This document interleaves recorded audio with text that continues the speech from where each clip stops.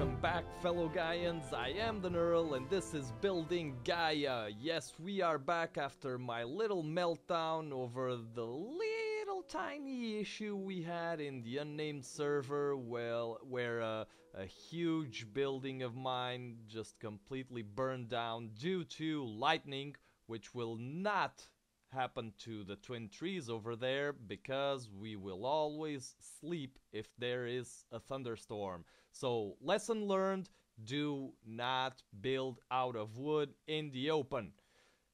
Now, what will we be doing today? There are a lot of changes and I think I'm gonna go over them with you. First of all, let's welcome 3 new subscribers.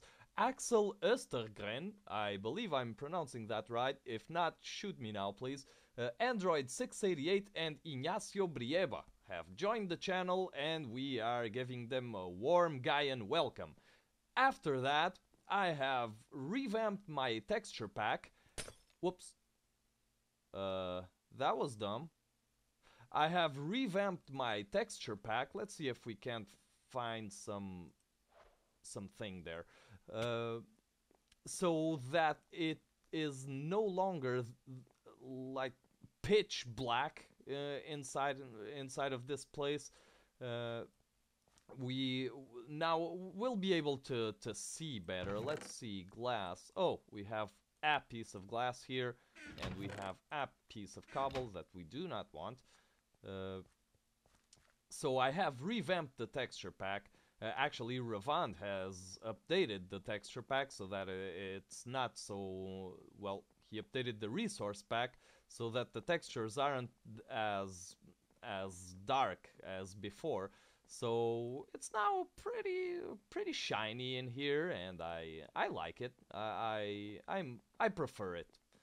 Well, actually, it's better for YouTube. I would prefer it like to have the option of having things pitch black, but for video, it's not really a very cool thing. So yeah.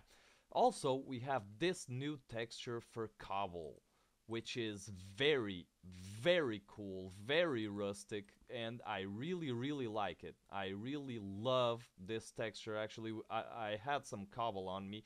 I could have shown you, but we'll get the chance. Someday we'll get the chance. Okay, so I have been away for a while, and it has been due to in not a small part lack of inspiration. I was wondering what we would be doing with these little buggers, with the walls. I've tried out so many different things, not here but on paper, just trying to see what fit, what doesn't. You still there? Yeah, he's still there, a little ender crystal. What fit, what doesn't. And I really, I hadn't mentioned this before, I wanted to keep some geometrical patterns. That those things there, I think they're gonna go. The little gray sun rays, I don't know. No.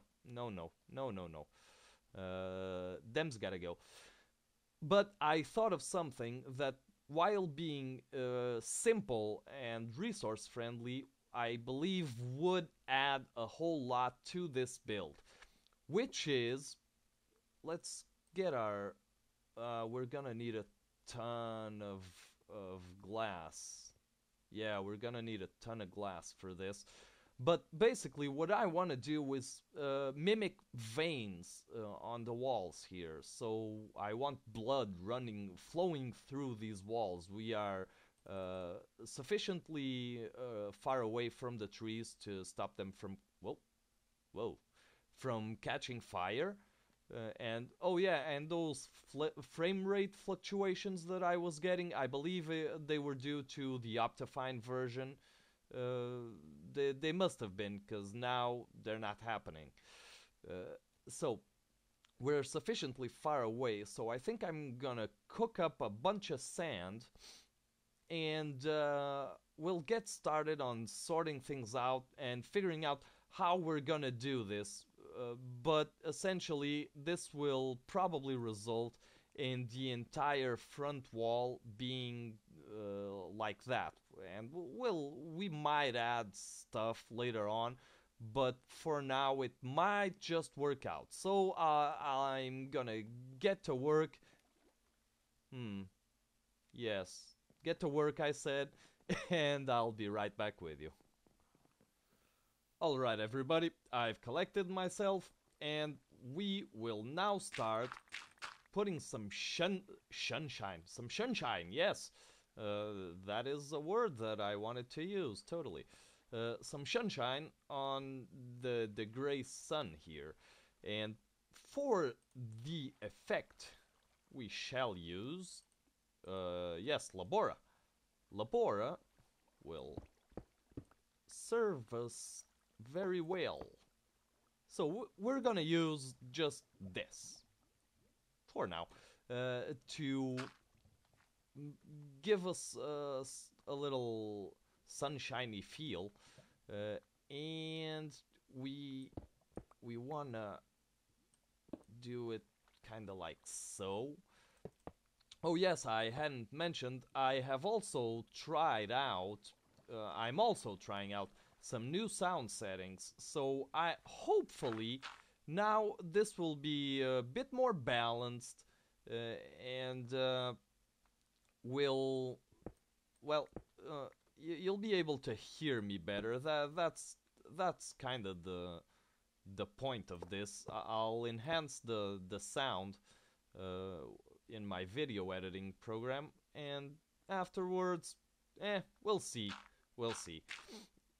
But yeah, let's see here. Now, it might be time to, let's see, middle, kind of around here-ish. Yeah, yes, that is exactly what I wanted to do.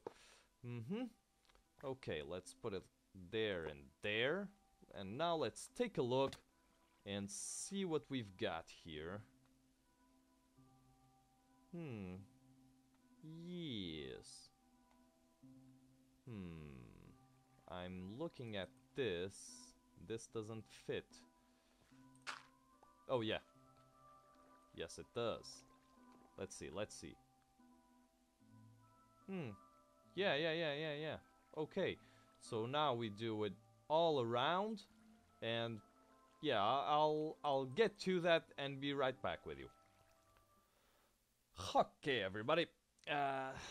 This is done. I have to go fetch some more redstone, break some more redstone, because I was 6 blocks short. Yeah. Okay, and I love this view. This view is solid. Alright. What do we want to do now? And this is, I actually just came up with something that might actually be even better than what I was thinking. What I want is to use lava to simulate those veins that I was talking about. Now this is going to be kind of a big project. Yeah, it's gonna be kind of huge. So, oh yeah, new textures for lava. Awesome. Kind of a biggie. So, this would mean actually completing the front of the core. How do I want to do it? Now that is the question. For now, I believe we're going to come out from each of these rays. We're gonna come out, well, not all of them, but at least, let's say this one, then that one, then that one, for instance. So this, and this. There will be 4 main lava thingies coming out, like, let's say this one comes out up to here. And then the next one, no. Okay, there. The next one will come out, let's say, up to a couple more blocks than that. And then the next one, a few more, and the other one all the way to the back. And then, that was bothering me. Uh, so you can see what I'm trying to accomplish is here is fusing the organic with the geometric, and really trying to, and hopefully succeeding. On paper, this worked out. This worked out, and it reminds you of some designs that have you ever seen that movie Blade, the vampire guy with Wesley Snipes? Uh, there's a part where he's trapped and they're sucking his blood out with a sort of a ritual machine thing. And if you remember that, you'll remember the things where his blood coursed through. That it filled in some gaps that were geometric. They were geometric gaps. So I want to try to achieve that effect, the little streams of blood around this. So what I think I'm gonna do is follow. Oh, this. Okay. Okay, give me that crap. Is to do something along the lines of this. Hiya! We're gonna pour lava where the dirt is, and possibly do this before the filling in part. So we'll do this. Well, actually, we can't really do the top part before we do before. Yeah. So we'll be doing this. Let's see if I can show you. Then glass on the sides. So this is my original plan was to have two walls, one on the outside and one on the inside of the core, each one with glass embedded in the wall itself, and the lava would run through this middle. However, this way, I wanted to avoid this at first because I thought the glass would just be jutting out and it wouldn't look good. However, if we do this, well, actually, I shouldn't have done that. Uh, uh, okay. If we do this, so that part will be hidden. Let's see if we can't get get away. Yeah. So I still have to work on the method here. But if we line this with brick, wherever the glass goes, we will end up with a flat wall of smooth stone with this thing jutting out and lava, or in this case blood, coursing through it. So I think that would be a pretty cool effect. Now, this will take much more lava than initially expected, because I was thinking about making the two walls, so then I could make I could build the glass thingy and the walls first, and then just pour lava all over the top floor there, the top part with dirt underneath, and then dig out the dirt. So each lava source block would take up 8 or 9 blocks. After it's spread, you pour it over something, then dig it out, and it'll spread where it has already spread. Yes, I'm sure you understood what I meant. Alright, so you can see the plan. Now, I believe the best way to go about this is probably. Could it be to fill in first, put dirt where that would take up a whole lot of dirt, and I might not have enough. This weather, I might not have enough, but it might be worth checking out. Yes, I'm gonna do some vessels. I'm gonna build some vessels out of dirt, and we'll take a look at them and see if we're in the right track. Okay, everybody, here is what I expect to be the result. I don't like that little bit right there. Here, let me zoom in. See, this doesn't really make a lot of sense. So I will add, if this is the final form, I will add another branch here to our left and then down a bit. And whoops, sorry about that. And here we'll branch down a bit too, and here too. So all branches end up facing downwards, as if that thing is pumping out the blood to the extremities. But all in all, those are pieces of smooth stone I used for scaffolding. This has some logistic problems, but I think I tried not to go over the top here with too much branching out. My frame rates are going wild. Are you? Will you? Thank you. This will present some logistical problems, but I was afraid that with uh, as few branches as these, this wouldn't turn out very good. But adding that one and then two more on each side, of course, uh, I think this will be well filled in, and I think this just might work. I think we might have figured out how the the core will look like, the core's facade.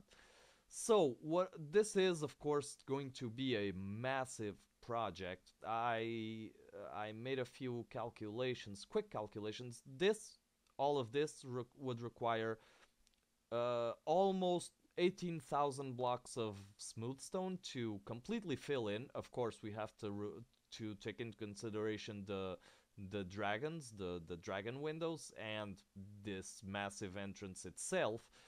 Still, it might be around, let's say, 14,000 smooth stone blocks, which is around, let me see, 64 times 10 is 640, times 10 is 6400, that's 100 stacks. So this might be around 300 stacks of smooth stone to that it'll take us. But we have our beacons, so 300 stacks is not a huge problem, but it will take some time. So what I'm gonna do is take a look at how much time we have left, and I'm gonna try to, in this episode, do this little piece right here so that we can take a better look at what it looks like. So I'll be right back with you. Okay, everybody, I tell you what, it looks really cool. And I'm gonna show you right now. Right now. This took a lot of time, like 4 or 5 hours. Yeah, it doesn't look like much, does it? But it really took that long. It took a lot of resources, it was especially time consuming. But let's take a look from. Let's see how it looks from here. So in the next episode, uh, I I might, well, tell you what, I might do one of two things. Either grind this out until I have all of this ready for the next episode, or, which is more likely option number two, uh, man, it looks good. I like it.